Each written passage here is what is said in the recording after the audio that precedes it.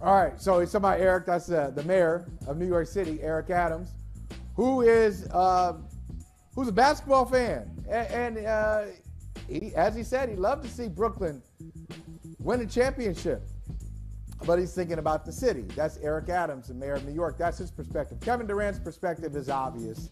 He had 53 points last night, Mike. He was awesome. That's not a surprise. He's an incredible player. And I think he's feeling the urgency of where the Brooklyn Nets sit right now. They've played 68 games. I got their math all in my head. I'm telling you. They got 14 games left. And they are trying to get themselves set up. I was going to say they're trying to get out of the play-in, but I'm not necessarily sure they're concerned about that. They're trying to get ready for the playoffs, and the only way they can win the championship is if Kyrie Irving is available for all of their games. Let's be honest. Durant's great, but Durant's going to at least need a full-time Kyrie in the playoffs, not road game Kyrie in the playoffs. You need Kyrie all the time to win it. So he's calling out the mayor of New York. And I'll just say this. It's very simple. What he just said about Eric Adams could say about him. So where do we go? He says, hey, he's trying to flex his authority. He's trying to make a point. He's trying to hold on to a position just to prove something.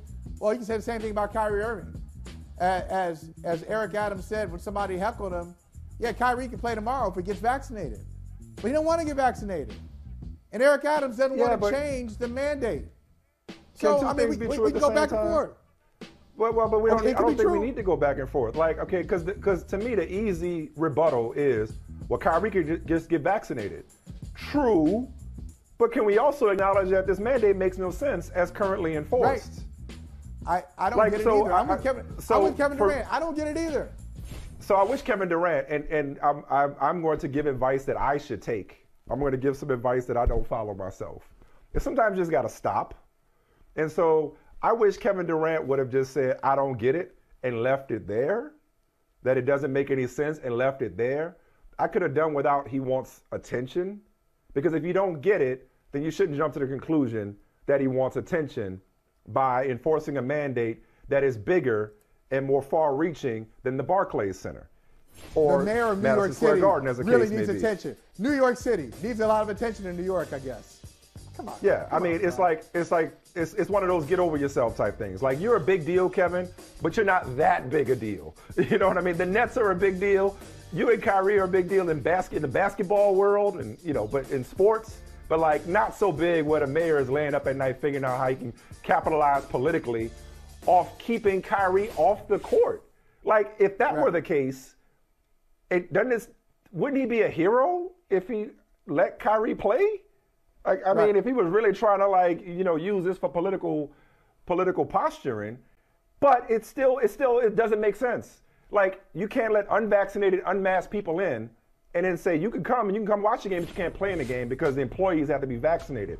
Again, I understand it's far-reaching, but I wish there were more consistency when it comes to the applied science, not applied sciences, but the science that's applied to these mandates and to these rules. It is confusing and it's frustrating. Having said all of that, unless Mayor Adams has an overnight change of heart, these are the Nets. Now, what's interesting is that it may actually behoove them, if Kevin Durant can stay healthy, if Ben Simmons can get healthy, it may actually behoove them to have to take the long road through the playoffs. You and I have already established how they are the proverbial team no one wants to see. And that's something that's thrown around a lot. Whenever somebody's playing well, whenever somebody gets hot, nobody wants to see them. It's like it's completely overused. This is real. You really don't want to see Kevin Durant and Kyrie Irving. Yeah, you don't see him. But in the playoffs, if they don't have home court, then you got to see Kyrie potentially for 4 games on the road versus 3 at home. So it's counterintuitive, but it actually probably helps their cause as long as Kyrie is a road player only for them to be a lower seed, which there's no chance of them getting a top 4 seed. So they're a dangerous bunch. I still question Ben Simmons' fit only because we haven't seen it. And playoff pressure is a tough place to be integrated into a team. And defensively, they're not stalwarts on defense, Yeah, except Mike, he's better than anybody. Whoever he's replacing in the lineup, he's a better player than that person. Even rusty, even without playing all year. I thought you were shading. I thought you were shading James Harden when you said that. Oh no. I mean the guys who are out there now. I thought you were being like, oh, you upgrade over the last guy they had. No. You put Ben Simmons. You put Ben Simmons in that starting lineup. And he's not going to make it worse for you. He's going to make it better for you defensively. He's if we're playing pickup, demand the ball. Defensively, yeah. Defensively. Offensively out there. And offensively, he'll make you better. He's going to make you better. I think it takes more than just, we're not playing pickup. I think it takes, I don't think you just roll the ball out there and roll them out there. I don't think you just roll them out there and say, all right, 3 All-Stars. He can't shoot. Have at it. But he can score. He can score. Yeah, I think they do need some time.